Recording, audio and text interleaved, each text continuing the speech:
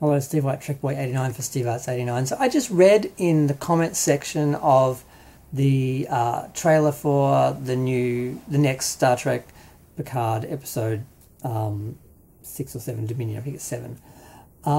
Someone has a theory, because I've been thinking, why do they want Picard's body? Why do they want Jack? And someone just said it's Irumodic syndrome. They want to weaponize, the changelings want to weaponize Irumodic syndrome. Now, they took Picard's body, but because he's dead, I think they can't use it or something, so that's why they want Jack, because he's alive and he has Irumodic syndrome. They want to take it, weaponize it, and basically infect the whole Federation on Federation Day or whatever that big event is that they're doing. And I'm like, that makes sense. That could be a possibility. That would be, as someone said, poetic justice, because how did the Federation win the war against the changelings? Apparently they infected them with something. Now, I watched Discovery. Oh, how could I get this Star Trek Deep Space Nine and Discovery confused? How could I confuse those two worlds? Okay, so I watched Deep Space Nine back in the day on TV. I watched it again on cable. I watched it on DVD.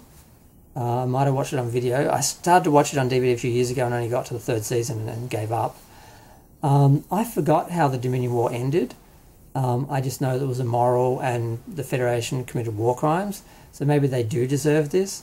But yeah, it would seem poetic justice if the changelings basically infected the human race with something, just, you know, or at least created it as a threat that they could use.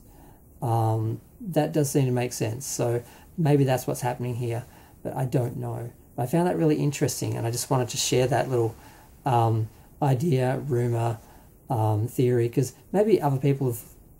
This never occurred to me, because I've been thinking, what could they want with his body? Some people are saying nanoprobes, nanobots, the Borg technology. There's remnants of the Borg technology in his body that they're trying to use that. But then why would they need Jack?